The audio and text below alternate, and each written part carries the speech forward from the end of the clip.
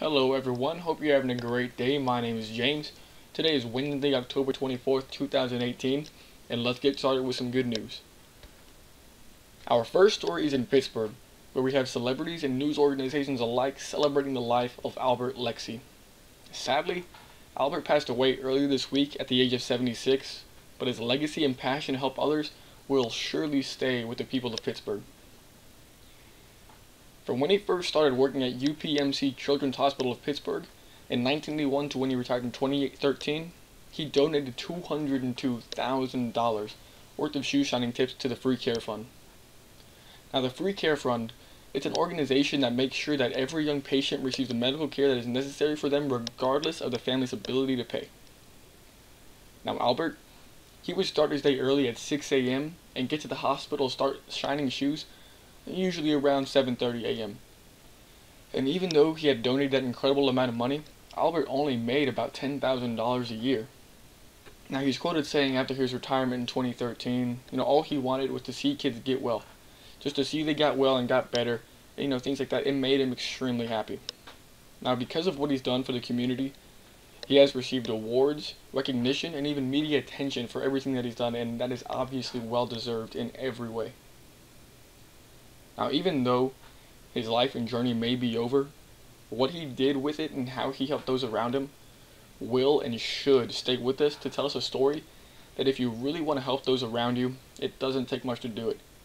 You just need to find a cause you're passionate about and go for it. Because if there is a will, there is a way. And so our next stop is in West Chicago, where a young man is taking the hard-hitting news of losing his vision in stride. So in West Chicago, we have Josh Bangert, a 15-year-old that has just been told he has Leber's disease, which is a genetic mutation disease that can cause an optic nerve atrophy. I mean, it's like a mouse that has been chewing on a TV cord pretty much.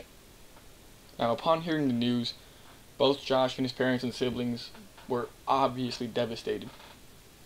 Now, with Josh knowing he wouldn't be able to play all the sports he loves, or even be able to see his future children, he took it in stride. All he wanted to do was make things better and stay positive. And doctors, they even predicted that he will have 90% of his vision gone by March.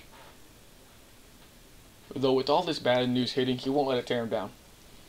Knowing that all of this is sure to hurt the family, he realized the only way to get through this is to stay positive.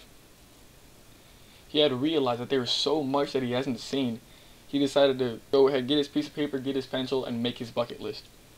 He decided to cross every single one off before he couldn't. Now, friends and family have raised more than $41,000 through GoFundMe to help Josh see the country before he loses his sight. Now, so far up to this moment, he's gone to see his favorite baseball team, the St. Louis Cardinals, play. He's visited the beach in North Carolina with family, went to the Golden State Bridge. He awed in the beauty of the Sierra Nevada mountains and Yosemite Park. He has even been to Chicago Bulls game and plans to see the Grand Canyon, Niagara Falls, and a whole bunch more.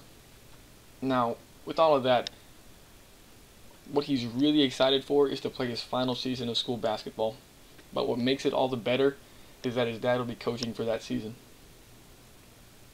So, with that story, what I'd like to say is that even in the darkest times, when everything seems like the world is hitting you with everything it has, you have to stand straight, look at it dead in the eye, and just say no.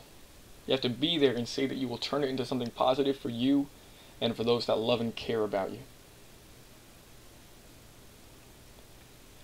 And so our last story is from the great Stephen King.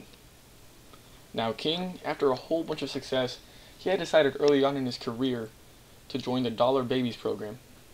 And for those that don't know what it is, really simple put, it's just a way for those, with success like him to sell unadapted stories to students for heavily discounted prices. So when he had got wind that some film students from the Gwent Film Academy wanted to make a film adaptation of The Stationary Bike, he was all for it and sold to them for the whopping amount of $1.